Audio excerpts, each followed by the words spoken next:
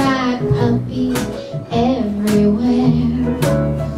La la la la la, I wouldn't care. And we would stay away from crowds and signs that say no dogs allowed. Oh, I know he'd never bite me. Oh, oh, oh, oh, oh, I know he'd never bite me. Oh. If I could only have a friend who'd stick with me until the end, and walk along me by the sea and share a bit of moon with me, I'd take my friend most everywhere. La la la la, I wouldn't care. And we would stay away from crowds and signs that say no friends allowed. Oh, we'd be so happy together. Oh, oh, oh, oh, we'd be so happy together. Oh. Okay, Jim, I'm sorry, but this is the love of my life. His name is Buddy. Yes. Now, I found Buddy on the streets. I was with a friend, and he looked so awful. He was matted and just dirty, and oh, he was a mess. And so I told my friend, we gotta pull over. That dog, it's near a main street. We can't leave this dog by this main street. It's gonna get run over.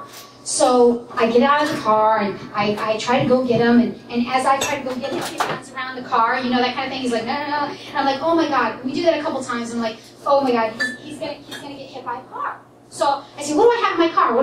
And I had just went to Carl's Jr. and I had a spicy chicken sandwich in the car.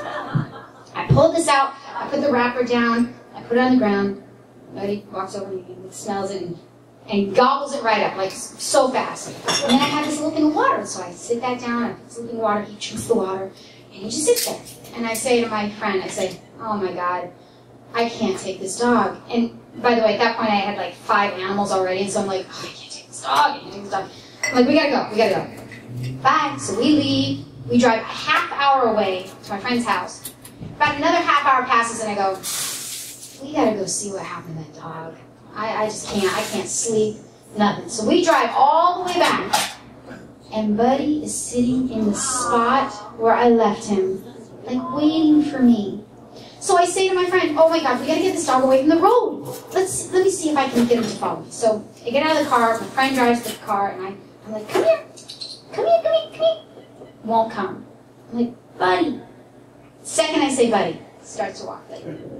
So we travel about 4 blocks down, get him off the main road, and as we're there, there's this huge German Shepherd, and I'm like, listen, that dog is going to eat this dog. Look at this little dog. That dog's going to eat this dog. Oh my God.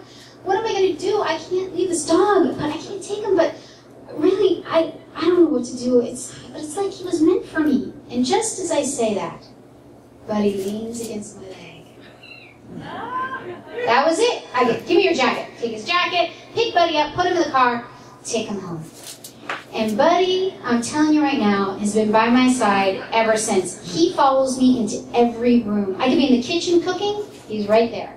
I could be at my office, my desk, he's right in the bathroom. He is right there. Because really, truly, he is my buddy. My buddy.